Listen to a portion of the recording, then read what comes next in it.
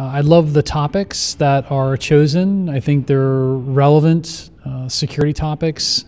And I love the fact that it's not the same people every year. There's been a pretty good turnover. I met a lot of new people here this year that I didn't see last year, and then I've seen some of the same. So it's great to, everyone's busy, so it's good to see people every now and again just to catch up. Well, I think from a vendor standpoint, I had some good results last year in terms of leads and people that expressed interest. It's exposure, it's awareness. Apex brings in the right target prospect for us to speak with. And we garnished a lot of brand awareness in the New York City market from that event. I just always enjoy hearing executive security leaders discuss relevant topics and what they're dealing with, and that's why I love coming to this event and other events like it. Is you just get to see inside the mind of executive decision makers within big companies on what they're doing with day to day, week to week, year to year.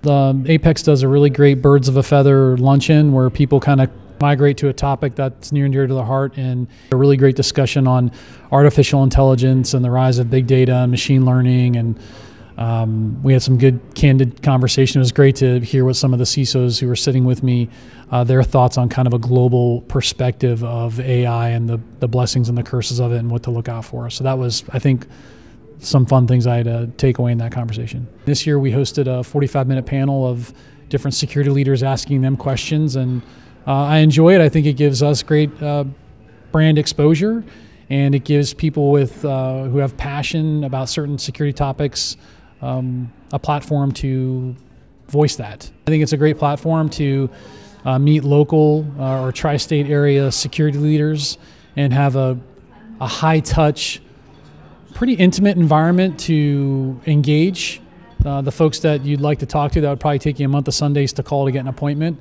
They're right here and they're pretty engaging.